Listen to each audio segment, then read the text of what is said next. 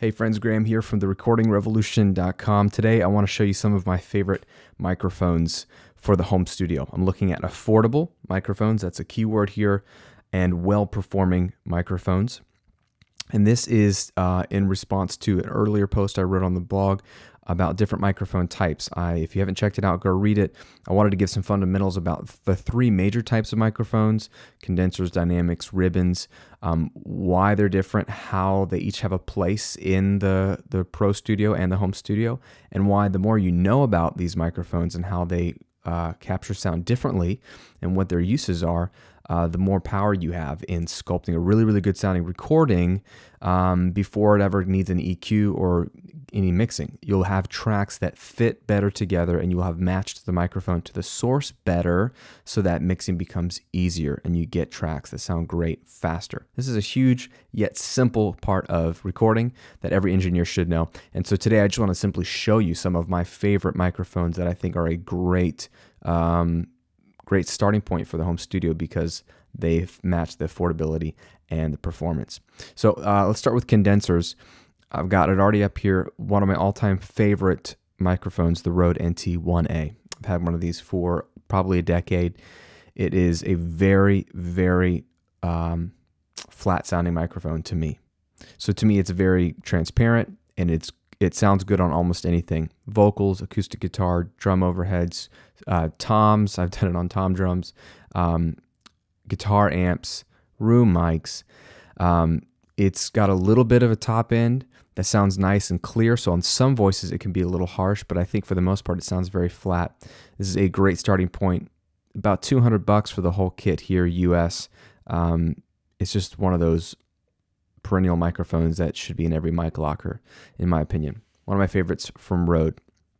Another one I used on my last record was the Blue Spark. I actually never had used this microphone, and all my vocals were sung through this, and it sounds so phenomenal. Again, it is very, very clean and transparent.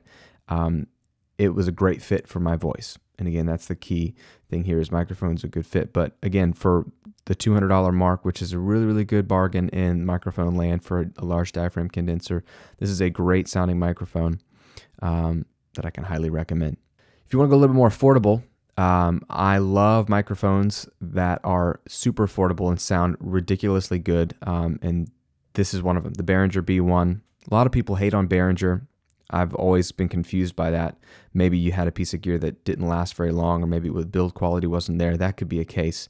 I have a Behringer B1 and a B2, by the way, but I have had a Behringer B1 for 15 years maybe.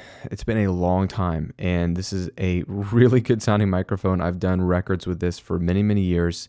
It's just your standard 1-inch diameter capsule condenser microphone. It has a little bit of a presence boost, which may not be a good fit for all voices or all sources, but on a typical, let's say, male vocal or an acoustic guitar, it can sound really, really nice. It also has a high pass filter and a 10 dB pad built into it, which is pretty cool. Again, $99 US. This is a steal of a deal and a very, very usable microphone. I don't care what people say. It's great, and I still have it and use it. Even cheaper is the Samson CO1. This is one of those microphones that a buddy of mine had in college. I had never used it before, and this is over 10 years ago, probably 12 years ago now. And I was helping him mix something and work on something, and this was his vocal microphone. And the vocal sound he got on this thing was insanely good, so much so that I picked up one for myself. We have them at our church. I've used them from drum overheads, vocals. My dad uses this exclusively as a professional voiceover talent for a radio program. And you would never know. I don't think people really know what he's using in his home studio, and he's using a $79 microphone, and his voice sounds amazing on it. So again, matching the voice to the microphone for $79, it should not sound this good. Those are some standard large diaphragm condensers. There are many, many more. These are just ones that I actually own and use and have used in the affordable range that I think you cannot go wrong with. So again, the condenser microphone is going to capture lots of detail, which is great for things that you want full range of detail, like the air on your vocals, the air on acoustic guitar, cymbals, all that kind of stuff. Now, I don't think you should only have a condenser microphone. I think once you have one of these, you should save up and buy a dynamic microphone if you can. And the perennial one is the SM57 by Shure, a dynamic microphone like I wrote about earlier this week. Uses a very different technology to capture sound. It uses a moving coil, which takes a lot more air to move it, so it actually doesn't give you as detailed or as clear of a sound, maybe in the up top range. So it sometimes has a little more focused mid-rangey sound, which can be very, very good if you have an overly bright or overly aggressive sound, like a screaming guitar amp or a screaming human being. Dynamic microphones are great for that, and they're also a lot less sensitive, so you won't overload the capsule like you would on a condenser. And SM57 is one of those sneaky microphones that is in every pro studio. It's used on almost every snare drum you've ever heard. It's used on almost every guitar amp you've ever heard, and it's actually used in a lot of vocals, believe it or not. No one wants to admit it, but if you look it up, this microphone is used on vocals all over the place, and it sounds really, really good. It's great if you don't need a ton of air on the top end. So everyone should have an SM57 or similar style microphone.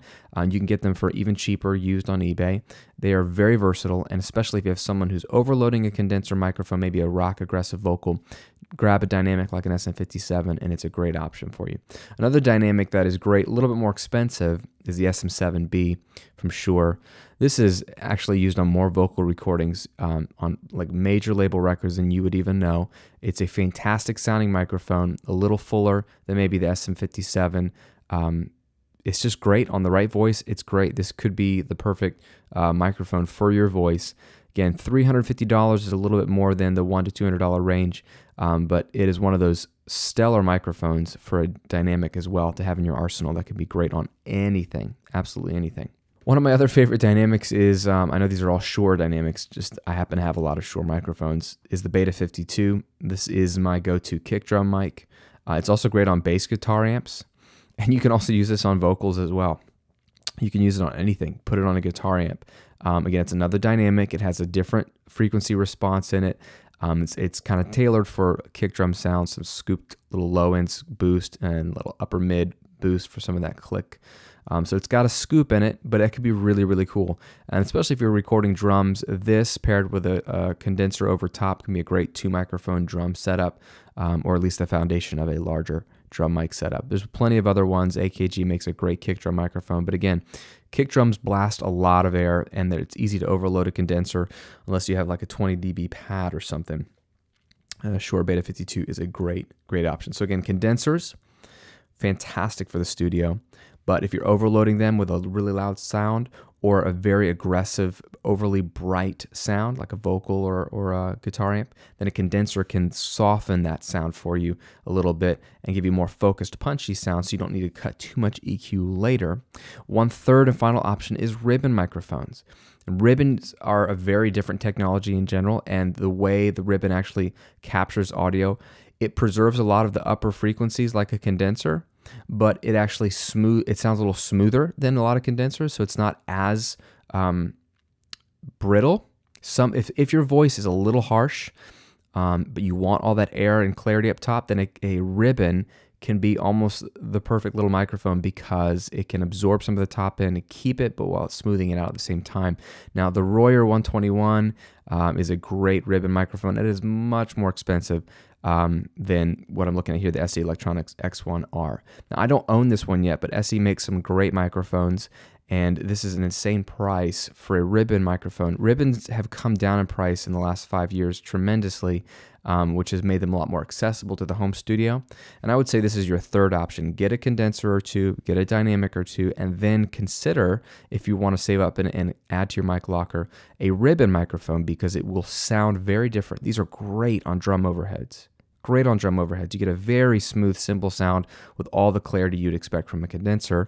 These are also perennial favorites on guitar amps, because again, you get a lot of the clarity on a guitar amp that maybe you would get with a condenser, but without some of the harshness. It smooths out some of the upper frequencies, so you can get a very warm yet clear guitar amp sound. So it's a great option alongside even an SM57 on a guitar cabinet.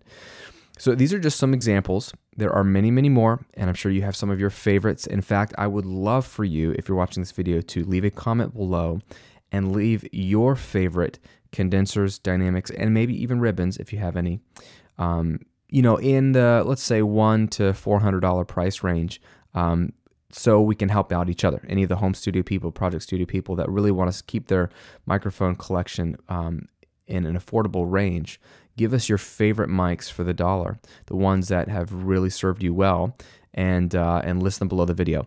There's a ton of manufacturers making a ton of microphones, and I hate to usually single out a few as if these are the only great options. We are living in a wonderful time now where there are so many great microphones being built at ridiculously affordable prices. Anything below $1,000 is affordable for microphone by history standards, and all of these microphones I showed you today are under $400, which is insane. So we are very, very blessed and fortunate to be working on music in this day and age, hence the recording revolution. So again, I'm happy with almost every mic that's out there. The key here is to understand the 3 different types: condensers, dynamics, ribbons, that they do sound different in terms of the way they capture audio.